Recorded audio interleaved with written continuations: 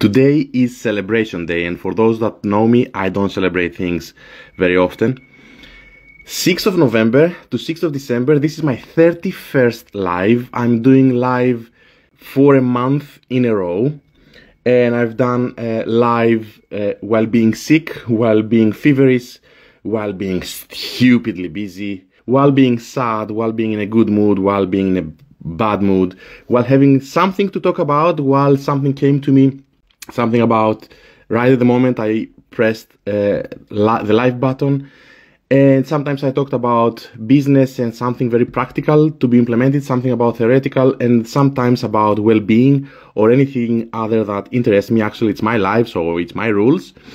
At the same time, I've been very active in social for the past month, and the growth has been excellent. The opportunities just appeared out of thin air for working together with people, or leads for other reasons, opportunities to get into live calls with some people that were interested. Just a brilliant month from a creative point of view. I'm getting better in talking in front of this very awkward thing, which is a camera, and it is something to say about being consistent and doing things that you are uncomfortable with. I loved every moment. It's been a pleasure to talk to anybody that has come live with me throughout these times. Some of these times I was just by myself, and it's still super valuable. I don't even care. And with all this in mind, thank you very much for this amazing month.